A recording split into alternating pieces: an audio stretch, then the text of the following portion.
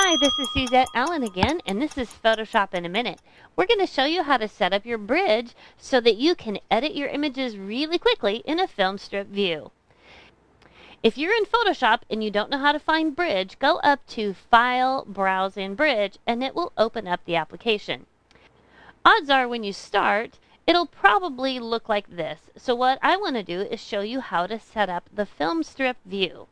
If you want to see the thumbnail view, check out previous Photoshop in a Minute episodes.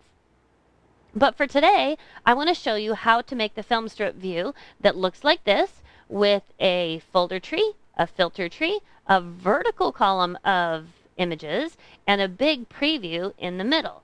Now, if I were to go to the Filmstrip that's provided by Photoshop, and let's go to a vertical, see how small my verticals are? If I go to my Filmstrip, look how much bigger it is. I like the vertical view. So I'm going to show you how to make that happen. So the first thing we're going to do is we're going to go to this little flyout and we're going to go to the Filmstrip that Photoshop has made for us.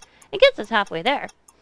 And then what we'll do is we will pull this little window down so we have our filter. We're going to click on folders so our folder tree is there. Preview looks good. Content looks good, but it's down at the bottom. Here's how you move it to the side.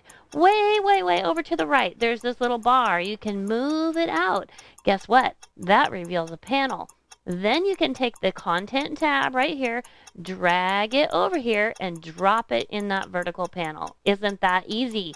So now we have it there, and we have our big preview in the middle. We are ready to go. Let's go to save this. Go to this little flyout, new workspace, and name it with your name. Wasn't that easy? Thanks for tuning in. This is Photoshop in a Minute.